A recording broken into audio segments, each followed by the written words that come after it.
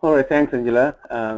Good afternoon, everybody. It's a pleasure to make this presentation as part of the MIDAS seminar series. The topic that I chose to share with you today is improving understanding and prediction of camber of pre-tension concrete beams. I think with the MIDAS software, if you have used or you're a user of MIDAS, most of the presentation tend to focus on the analytical simulation of structural members or structural systems. What I have chose to do is show you what the reality is, and then I'll talk a little bit more about how you can simulate or obtain more realistic estimations using MIDAS tools. So this is based on a project funded by the Iowa Highway Research Board. Iowa Highway Research Board wanted us to look at the Camber challenges and come up with a solution. So we teamed up with Iowa DOT and 3 other precast companies near Iowa DOT. They all produced beams for Iowa DOT in the past. That includes Coast Lab structures in Omaha, Cretex in Falls, Iowa Falls, and Andrews Pre-Stressed Concrete in Clear Lake, Iowa. Besides myself, the project team included Dr. Rouse. He is a lecturer with Iowa State University. Then 3 graduate students. Eduardo Honauer is a PhD student. James Nervick and Benjun Hay both have graduated and working in the field now. The project has a website. You can obtain additional materials or links to reports if you're interested, and we'll keep that project website updated with more findings. So here's an outline of what I want to share with you today. I'll give you a quick background about the problem and then discuss the primary task of the project. And we'll spend some time on instantaneous camber. Often instantaneous camber is not given adequate emphasis. There's a belief that you can ignore the instantaneous camber error or simulation and go straight to long-term camber. So I'm going to spend some time on instantaneous camber, then talk about long-term camber, MIDAS analysis that we have completed, and I'll wrap up with some key findings. So for those who are not familiar with camber of precast pre-tension concrete beams, so basically this is a net upward deflection that results from the applied pre-stress force after you subtract the downward self-weight deflection. So the question is how accurately one can quantify this net upward deflection from the time the pre-stress is transferred to the beam all the way to using the beam in the field during construction. So that's what the question is, and how accurately one can quantify the camber. As I noted, the pre-stress is, the camber is going to exist from the time you transfer pre-stress until the dead and live load deflection exceeds that due to pre-stress, and at that point you're going to have a downward deflection, and you will be dealing with then downward deflections after the dead load and live load deflection exceeds that induced by pre-stress. Now, the pre-stress concrete beams go through different stages, and in different stages the camber will be affected by various parameters, and we will be looking at several of them. That some of them you may know, some of them you may not know, or you didn't realize. So I'll go through that in details, and then I'll just briefly talk about the challenges, what happens when you don't have the expected camber, or when you end up getting much larger camber than what you anticipated in design. So if you look at the pre-tension concrete beams, starting with, let me use a pointer, hopefully you can see. So starting with casting of the beam, within a day or within 1 to 3 days you will release, and you will end up with that's when the transfer takes place. You will end up with the camber at that point. Then the beams get moved to the storage yard, where it may sit for 1 to 3 or sometimes even longer. And after that time frame, you will be transferring the beams to the job site, where the beam will be lifted and put in place. The deck reinforcement is placed, and the cap or the diaphragm region as well as the deck concrete will be placed. So the camber of the pre-stressed concrete beam from the stage 2 here will be changing as a function of time. And along with that, you also want to realize there are changes to the boundary condition that takes place, and all of that needs to be accounted for if you want to accurately quantify the camber at a given time. So that's what I emphasize here. The changes in support condition as well as the environmental variation should be included together with time-dependent behavior of concrete and pre-stressing steel. So here's an example of a challenge that you may face in the field, that if you underestimate the actual camber in the field, what's going to happen is that the gap between the deck profile and the bottom of the top of the beam will be large, and if that gap is more than a certain dimension, then you are required to put additional non-pre-stress reinforcement as shown here. So this reinforcement needs to be placed so that the concrete sitting here can be connected with the deck concrete. So this is where the haunch thickness is going to be dictating as to whether you need an additional reinforcement or not, and this one shows the additional reinforcement that you will be placing. Now when this situation arises in the field, there's always dispute because you don't know who should be paying, who should take responsibility for this error or the discrepancy. You can argue that the design camber was underestimated.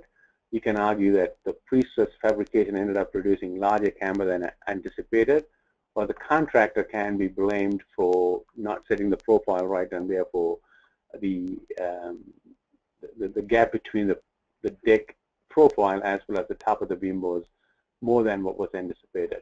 So this is a typical problem in the field, and it not only ends up causing more money or more construction costs, but it often creates delays in the construction because of the dispute that comes up. So as part of the project, when we got started, I realized that it's important for us to understand all of the variables that come into picture, and therefore, instead of starting this project with monitoring the short-term or the instantaneous or long-term camber, we actually started looking at very basic things. So we started with the material characterization and then get into the instantaneous and long-term camber measurements, as well as we looked at how one would accurately estimate this camber. So for this accurate estimation, we've looked at simplified methods like EEW, for example, uses, and then we also use MIDAS to simulate the camber values in the short term as well as for the long term. So what we did was we talked to the precast fabricators in the region here, and we identified 4 high-performance concrete mixers and 3 normal concrete mixers that we thought we should evaluate.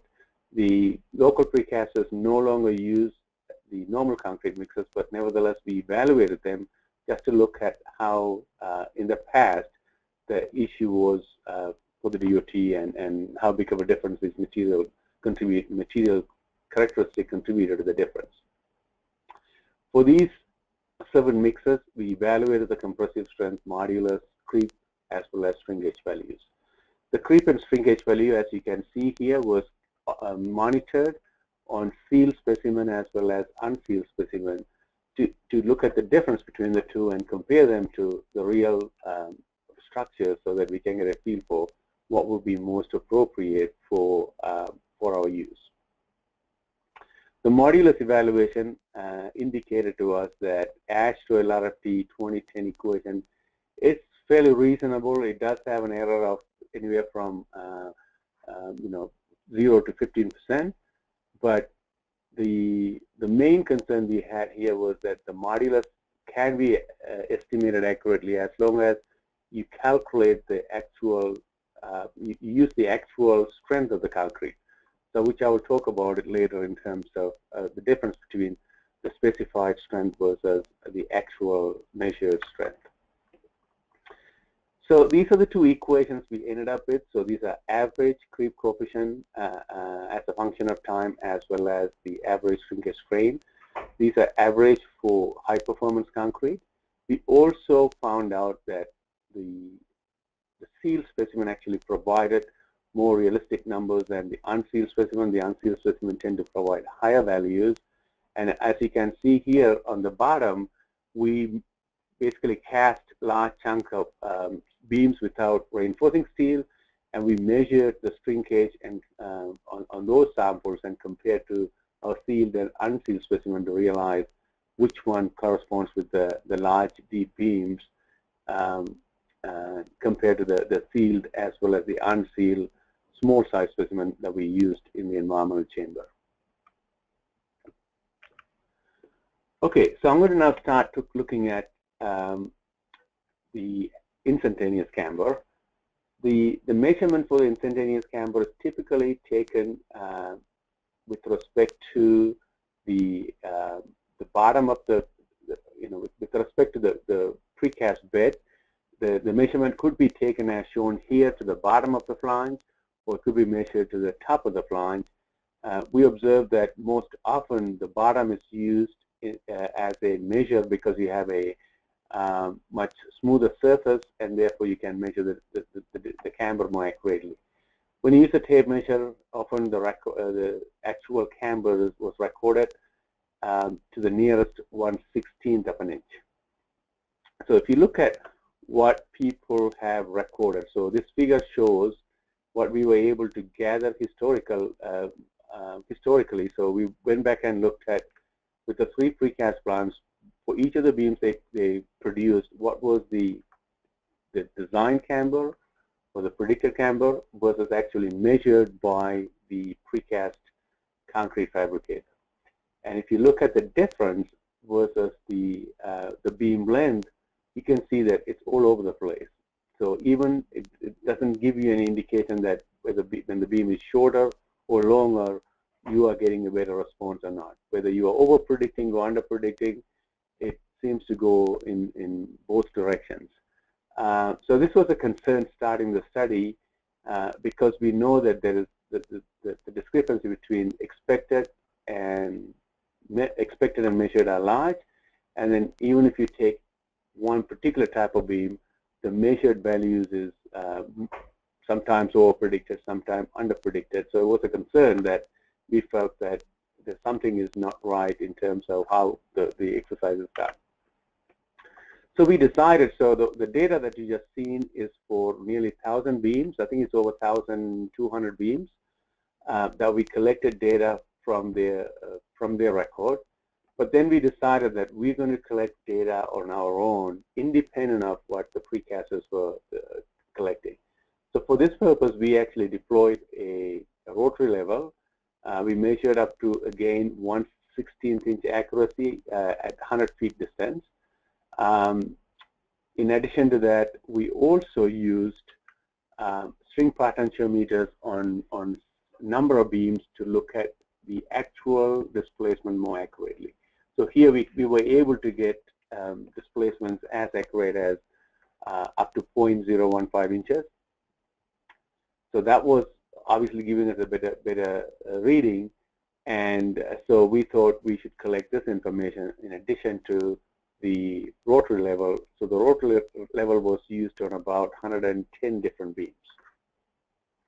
The string potentiometer as shown here was measuring typically the top flange at number of locations, and then we would also measure the deflection of the bed to make sure the bed is not moving as you release the pre-stress and transfer the actual sulfate to the bed at concentrated points. The camber measurements with the rotary level was basically, we continued that effort during the storage phase when the beam was transferred to the field, and all the way to completing construction of the bridge. And even after casting the deck, we did measure and make sure that there's a continuous trend that we can pick up from some of the girders that were used in some of the projects here in Iowa. Okay, so I just wanted to show you what we learned by doing a measurements more accurately during release of the pre-stress force. So here is a beam. That cross-section is shown here. The beam basically had strands at the top as well as the bottom. plus we had some hop strands. We let the precasters to do what they normally do, but we monitored everything throughout. So you could see the top strands were first released, then followed by hop strands.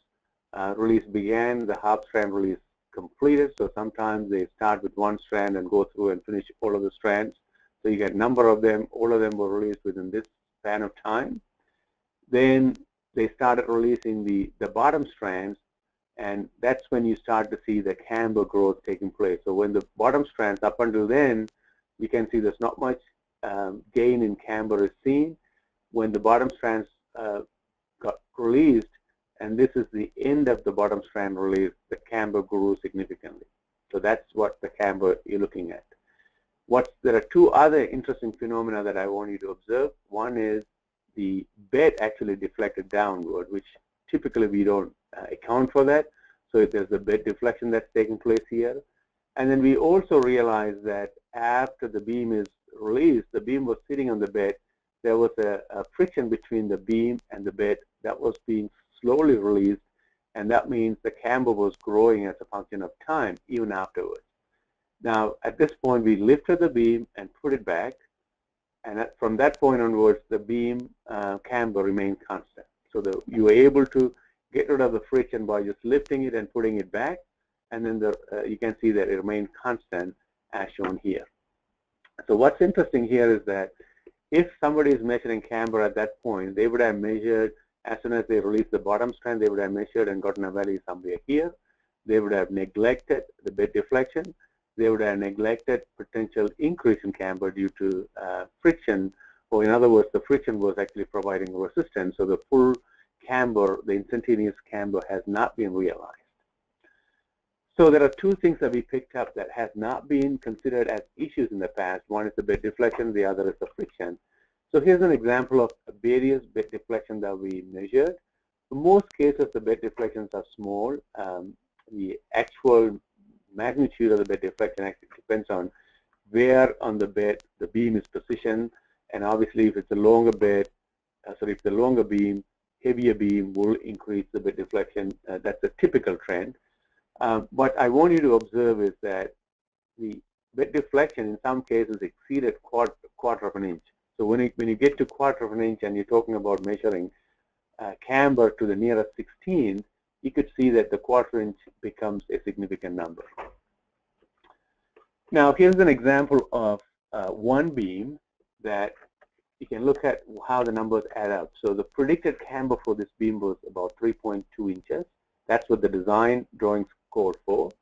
The plant measured and reported 2.5 inches. We independently measured and we came up with 2.52 using a tape measure. So what the precaster reported is a fair number if, because we're looking at the same number with a laser level. Now, if we accounted for the bed deflection that we captured in this, as well as the friction, we ended up with 2.88 inches, and the string potentiometer actually ended up with close to 3. Now, if you look at that 3 inches of displacement with the 3.19 expected, they are pretty close numbers.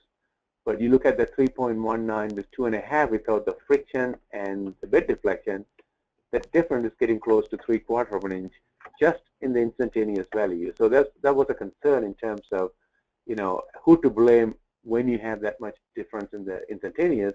And it turned out that the beam did have close to 3 inches, and because the friction and the bed deflection were not accounted for, ends up underestimating the actual camber down to something like 2.5 inches. So this is just an example to get a feel for what you can see in terms of the error that kind of creeps into the actual values.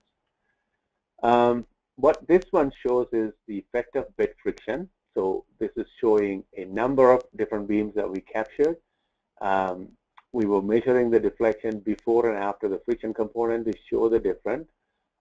So after the beam release and after you lifted the beam and put it back, so the blue line tells you that each and every time your growth in camber, because you're lifting and putting it back, and that helps you to alleviate the friction between the two. We obtain as much as 5/8 inch of displacement, so again a significant number, or in some cases that was equivalent to 25% of the total camber that was measured.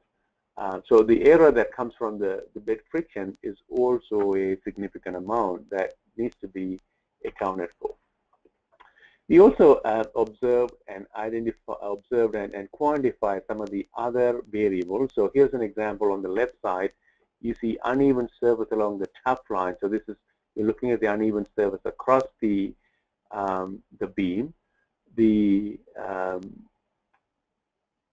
Depending on, so there's a gap of about 3/4 of an inch. So depending on where you place the level, if you're going to use a rotor level, you're going to come up with a value that may be off by 3/4 of an inch.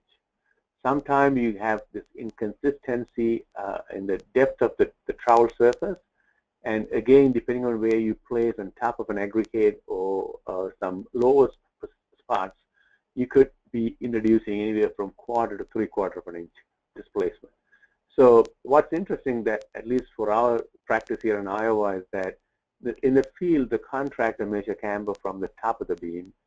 At least 2 out of the 3 plants measure the camber to the bottom of the beam. So by not using the same surface in each and every case, we introduce some errors into the mix. And this is something we accounted for when we put a recommendation together for how the beam should be produced, how it should be measured, the instantaneous camber should be measured, and how the contractor should measure the actual camber values. And all of that are now being practiced in Iowa and seems to be working very well. So here's the 4 different components that I just talked about that seems to affect the instantaneous camber. Now, if you take the average over a number of beams, for example, the bed deflection comes out to be pretty small. But if you take an individual beam, you see error as much as 1/4 inch or even more, and that becomes an issue. But on the average, this doesn't appear to be a bigger problem. Clearly, the friction does contribute more, and then you can see the inconsistency on the top surfaces contribute to the other numbers as well. The new measurement technique that I mentioned has essentially to get rid of most of these problems that we identified in the instantaneous camber measurement. Now, I want you to look at this figure. So this is a variety of beams. These are tape measure reading from the precaster, that's a red line. The camber that accounts for the bed deflection, the friction, the inconsistent surfaces, and in some cases we were able to get the string potentiometer reading. So the black and the green are the more accurate value, and we also in some cases we didn't capture the data with the string potentiometer. But what I want you to observe is that once you correct the numbers, you actually end up getting pretty good instantaneous camber value. So if you're doing simulation or if you're doing simplified analysis to calculate the camber, it comes down to what you're going to be comparing that value against. If you have a data that's not accounting for bed deflection or friction, obviously you're going to have an error that's going to create more challenges, and then you don't know whether the actual, we typically believe what's measured is going to be correct, then you're going to be looking at your simulation not being right. And so in this case, it turned out that the actual measured value had issues.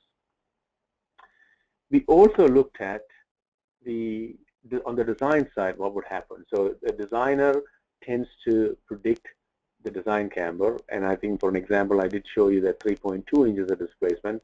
That value can also have some error, and we investigated that. The errors for that calculation can come from the assumed modulus of elasticity, the design versus the actual pre-stress forces, the amount of pre-stress losses that you accounted for.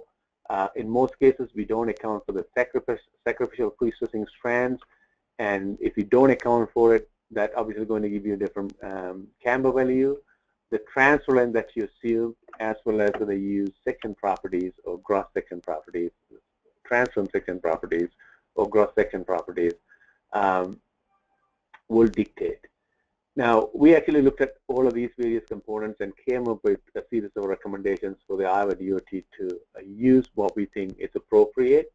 And so, for example, we did recommend them to use the ASH to LRFD design equations, LRFD 2010 equations for calculating the modulus of elasticity, with one change to that, which I will show in the next slide. We ask them to account for more realistic pre-stress losses and where that number should come from. And then you can see that for transfer length and the section properties, we made appropriate recommendations. So here's another piece of useful information that you may want to pay attention to. If you look at the release strength by the precasters versus the measured, the measured release strength that the precasters check to make sure they achieve the desired number versus the designed release strength that you assume in design, they're not the same, obviously. If you look at, so we looked at for a number of beams, what was the specified release strength in the range of 4,500 to 5,500. And in that case, we found that the release strength by the precasters tend to be as much as 40% higher than what was anticipated in the design. So the fact that you're going to have a higher concrete or higher strength concrete, increased modulus is going to reduce your camber, and this itself will introduce an error that needs to be accounted for. If you specify in the neighborhood of 6,000 to 85,000 high performance, high strength concrete, we found the release strength tend to be about 10 to 12% higher than the expected or the specified release strength. So that's a big difference between the expected versus the actual values. Now, on the figure here, I'm showing the percent of design release camber versus the percent increase in F prime C. So if you are off by 40%, you're looking at the percent of error that comes into the camber is about 14–15%. If the error is about 10–12%, you're looking at 4–5%. So it does make a difference what you specify for the beam and what the actual strength of the concrete. So one recommendation that we made to the Iowa DOT is that when they use this particular equation according to AASHTO, which is this expression here on the left, you will be using the measured strength or expected measured release strength rather than the specified strength to get a more realistic number for the actual camber. With this modification, that 3.2 or 3.19 to 3 displacement that camber values that I compared becomes very close to one another, and you basically able to get what you're looking for here. Okay, with that, let me just move on to the MIDAS simulation that we have done. So the MIDAS has several features that we were able to use, so that's one of the reasons that we picked MIDAS for this particular study. So I talked about the section properties. When you do a simplified, you do gross versus the transform properties. So you can certainly account for the transform or equivalent section in the MIDAS analysis. If you have half tenon profiles, sacrificial tenons, we were able to position them as we did in the field. The transfer of pre-stress was accounted for. This was assumed. A transfer is what was used, and we followed the AASHTO recommendation. I have not spent much time in this, but I will be talking about this. There are some cases that support condition changes. So if the beam is stored in the precast yard, it will have one support condition. Transfer to the field will have a different support condition, and you can account for that in the MIDAS analysis fairly easily. The creep and shrinkage effects to bring in a time-dependent growth in camber, you can account for this. So in this case, remember I mentioned that we developed our own creep and shrinkage equations for this region, and we ended up using that particular model for this simulation. You can account for stage construction because the boundary condition changes, and therefore I can account for that in the analysis. And finally, that if you are concerned about thermal effects, which I will talk about it soon, you can also account for that in the MIDAS simulations.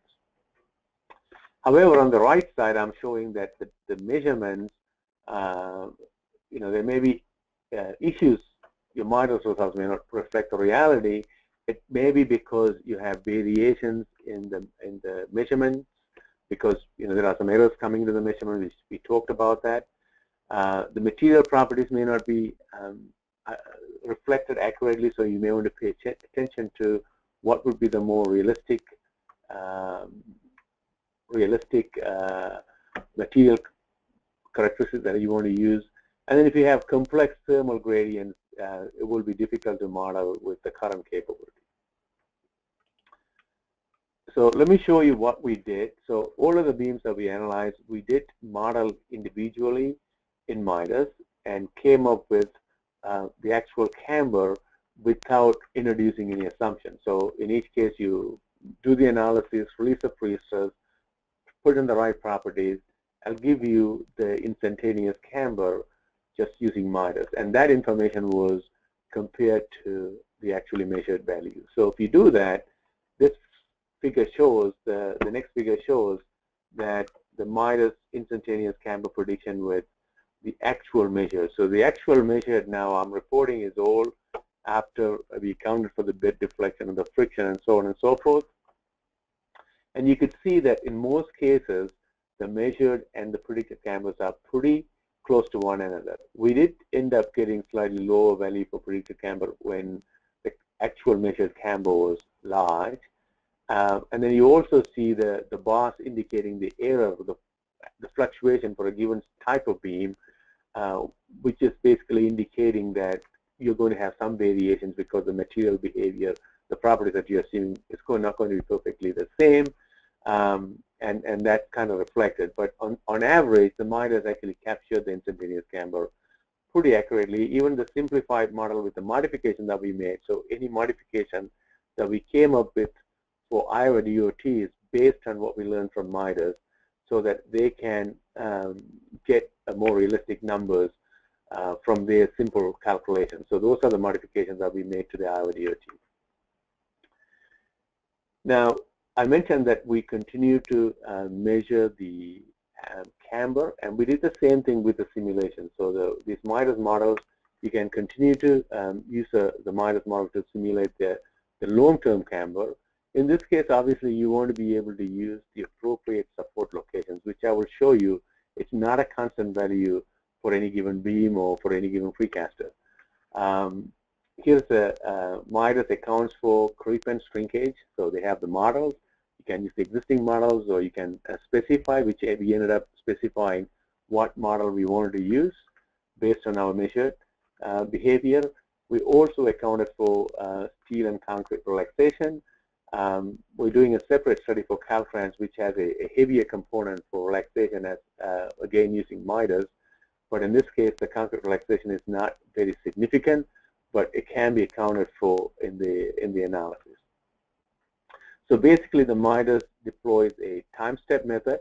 The total strain is calculated assuming the contributions from the elastic, the creep strain, the shrinkage strains, as well as thermal strain if you include the thermal effect. And as shown here, it uses a step method and assumes that everything remains constant within that particular over a small time step, and then it accumulates the results to figure out the total effects on the beam. So that's the typical time step method combined with the MIDAS finite element is what we ended up using. So we're shifting gears and looking at long-term camber and what we learned and what we saw from the field.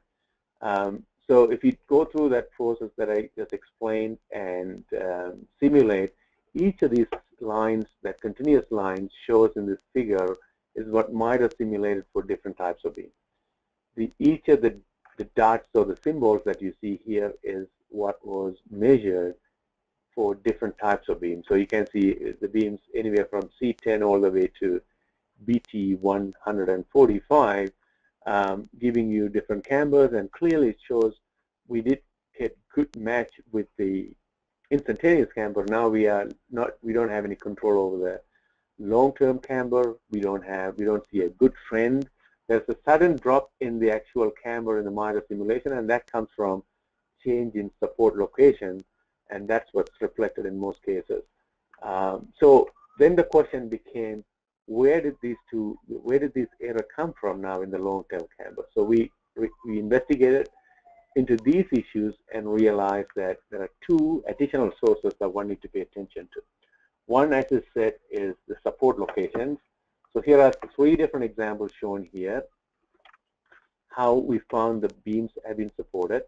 And it comes down to what overhang length that you use for the beam. So you may, in some precasters, use just the overhang length of equal to roughly the depth of the beam. In some cases, they have a continuous piece over a 4-foot segment, maybe supporting the ends of the beam over anywhere from 0 to 5 feet. In other cases, we found that the overhang was less than or equal to about 5% of the beam length. So there's no consistency, and in some cases, we find that in a given plant, you may use different ways to support the beam. Now, this particular component does add confusion, or does provide changes to the actual camber. So if you look at the long-term camber as an issue coming from the overhang length, you could see that what we learned is by measuring the overhang length, there's no constant value. The overhang length varied anywhere from 5-10 inches all the way to 7 feet. So this issue was a concern, and what we did was we actually corrected that by running MIDAS analysis with appropriate support location that we found versus assuming zero support location, zero overhang length, and that helps us to realize the difference between the two, and that's something we accounted for in the analysis. The second most important thing that we found for the actual camber during storage is the thermal effects.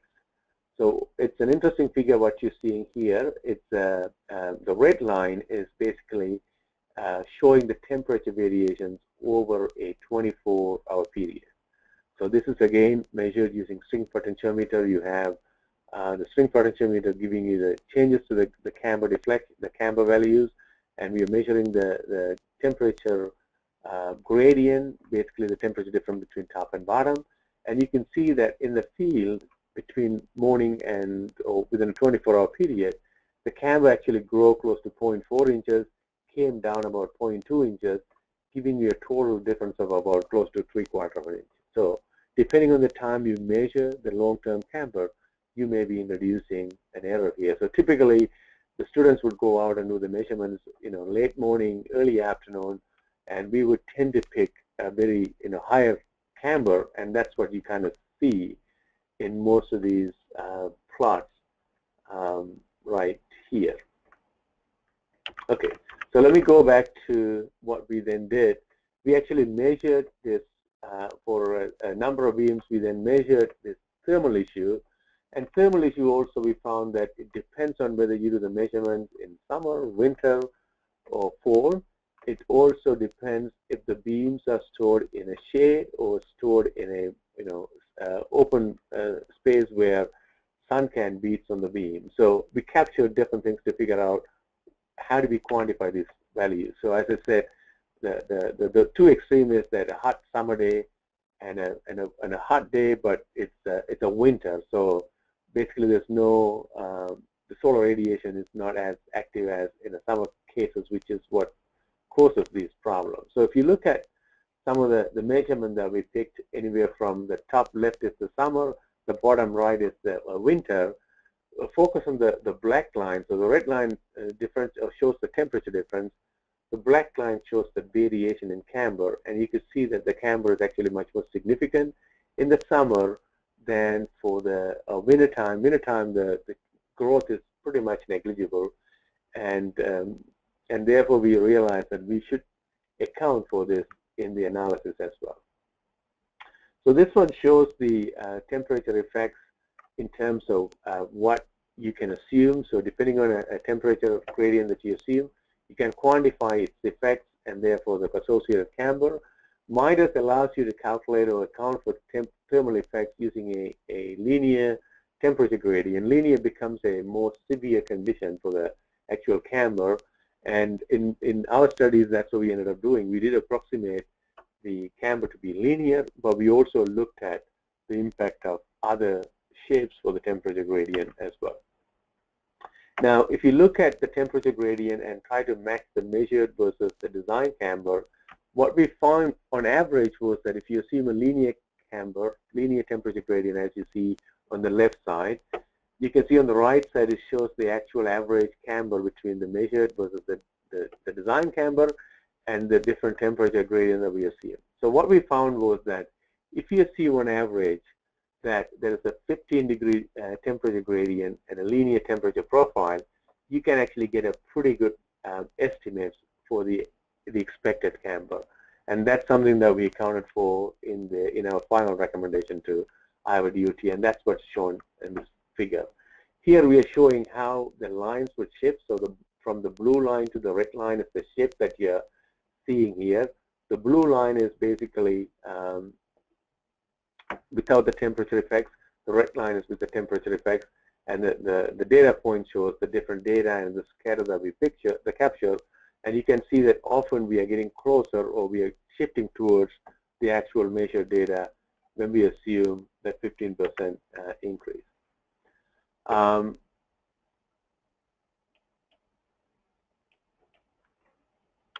So now we are seeing, I think you're able to see the screen. So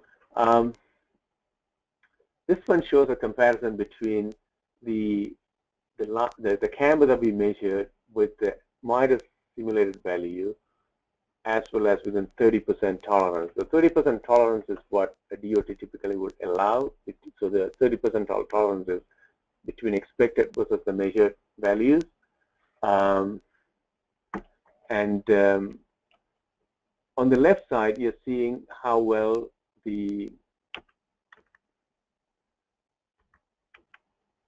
so on the left side, you're seeing how well the figures are. I don't think I'm.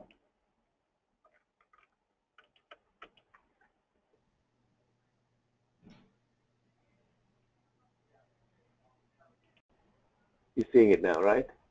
Yes. Okay, good. So this one shows the comparison between without temperature effects accounted for in the analysis with temperature effects accounted for in the analysis. So you could see that we were starting with an average error of 8.6% when you don't account for the temperature. When we assume that 15-degree temperature, we were able to bring that the average data back to the 45-degree line, so that your average stays the same, so that you have this plus minus 30% tolerance to account for this 10% error. Otherwise, the data gets shifted towards one side, and then you lose tolerance because your average is not really matching the 45-degree line. So that's something that we were able to do in this case.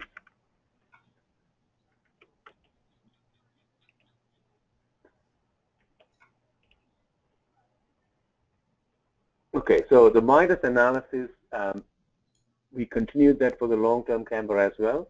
And the long-term camber, what happened was that we were able to model, we were able to change the boundary condition. So in MIDAS, you can specify different stages, and then specify the different boundary conditions for each and every stages. And so as the continuity was provided in MIDAS in the field, we were able to simulate that in MIDAS to show that we can continue to quantify the actual camber of the beams. So this one shows that after the deck is placed, we assume a tributary area, and all of the beams are locked in place at that point after the casting of the deck. And if you look at the response that we picked up from the MIDAS analysis, you see that how the instantaneous camber takes place, and that's a typical example of the measured MIDAS measured value versus the MIDAS response. That your camber grows, your deck gets cast at this point here around 140 days, and then the transfer of the sulfate, and then afterwards the change in camber is pretty much minimal, but there's small growth as a function of time, and this variation is something that we captured for a number of bridges as part of the particular project as well. Now, to wrap up the presentation, I'm going to just spend a couple of minutes talking about the multipliers that we came up with. So the multipliers is something that the DOTs tend to use. They use a multiplier that will be used to multiply the instantaneous camber to come up with what would be the appropriate long-term camber. So what we ended up using was that we used series of MIDAS simulations for all of the beams. Then we know that instantaneous camber was accurately captured by MIDAS.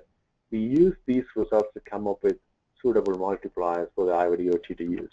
The way we came up with this, first we looked at the multiplier for different beams individually as a beam type. So here, if you look at just the age versus the multiplier, this is what we were able to get from the MIDAS analysis.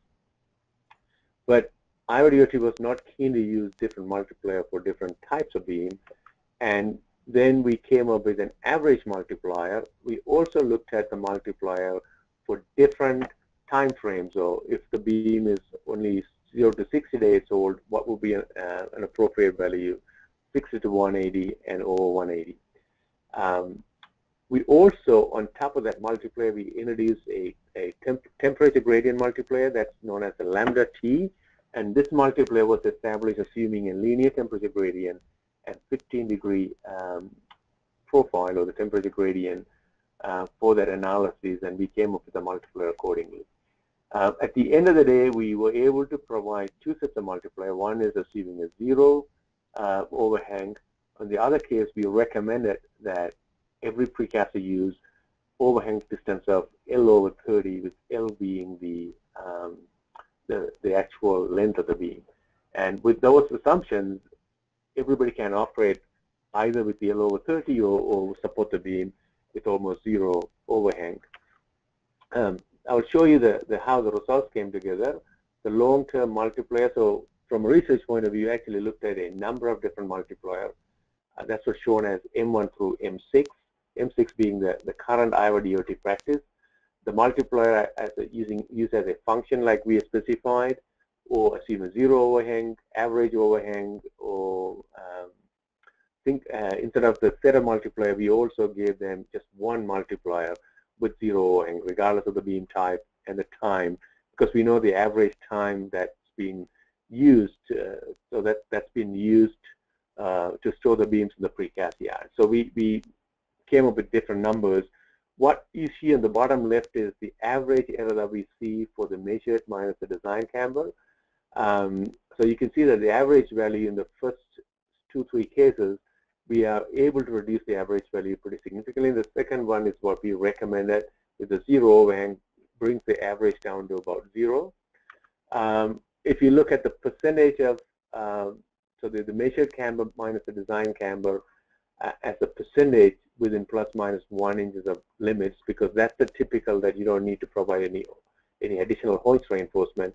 You could see that on average you should be able to achieve that at 93% of the time if you were to use the adjusted data with the overhang or set of multipliers that we recommended with 0 overhang. If you choose any other method, obviously that average is going to drop somewhat, but it's up to the DOT to decide which number to use for their studies.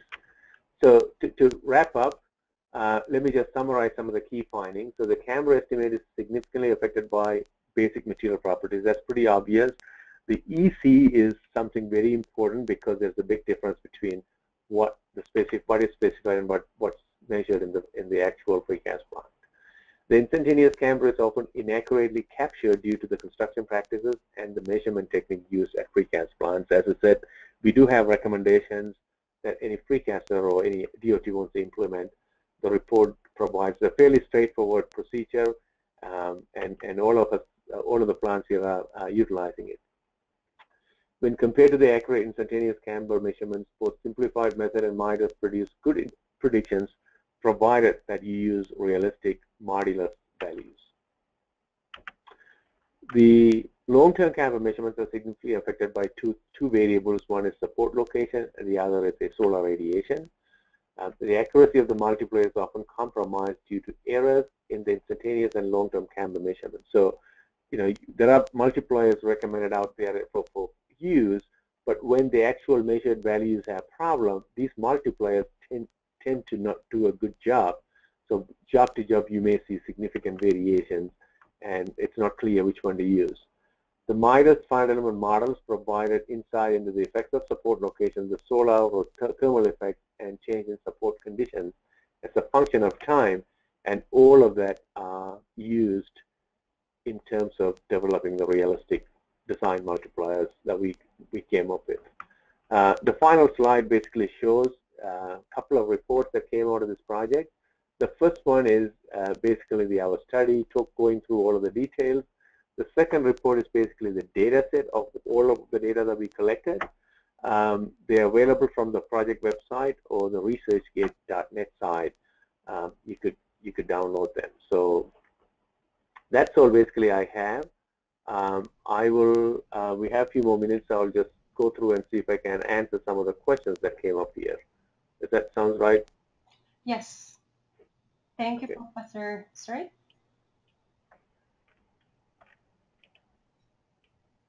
In case you didn't know, you could submit your question in the question box. Yes, please have them stated. We already have some questions entered.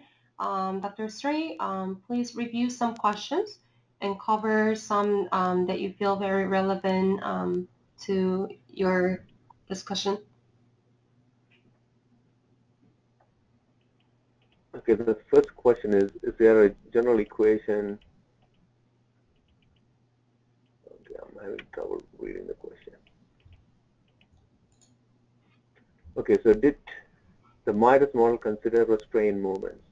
Yes, it did consider the restraint moments. When you introduce the support, the moment will be induced at the support cases, and that's something you can simulate within MIDAS.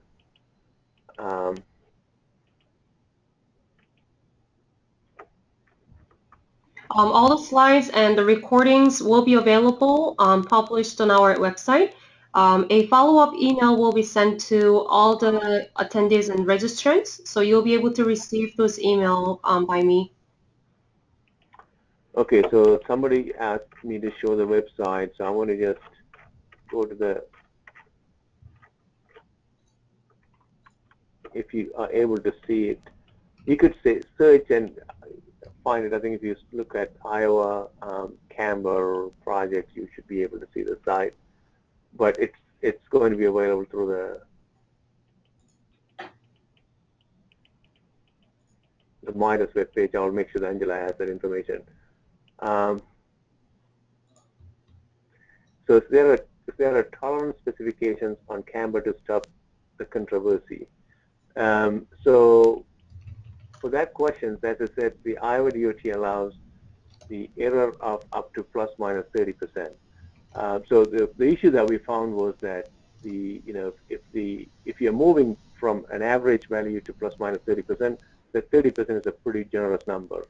But because the assumed modulus of elasticity, the way you measure the actual camber, the errors that we discussed, and often that you find that the average error is already shifted to minus 15%, let's say. So then you don't have that plus minus 30% cushion. And I think one of the things that what this study has done is that it brought back the average to 0%. So therefore, you can have that additional plus minus 30% cushion when they do the actual practice. Okay, due to time being, we want to be keep the time frame that we have. I apologize, but all the question will be sent to Dr. Sri, and we'll provide an answer to all the questions that haven't been answered at this point. We'll send it to all the attendees, a summary of the questions and answers, and we'll send it together with the recording and the PDF that will be published on our website. Thank you very much, everyone, for your interest and participating today. Have a great day. Thank you, Dr. Sri.